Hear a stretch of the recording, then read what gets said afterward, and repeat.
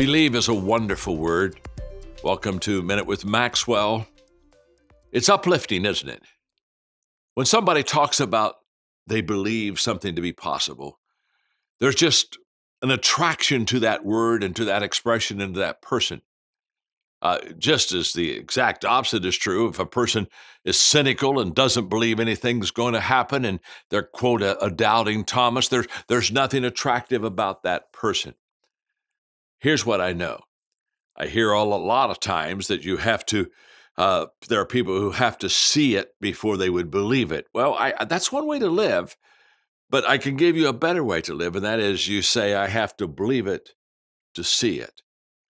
People that believe it to see it see so much more than people who don't believe. Remember, a lot of things are within your eyesight, but you don't see them because of your lack of belief.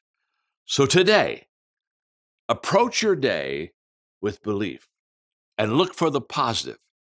Trust me, you'll see more positive things today than you have for a long time because you're looking for it, because you believe that you're going to see it.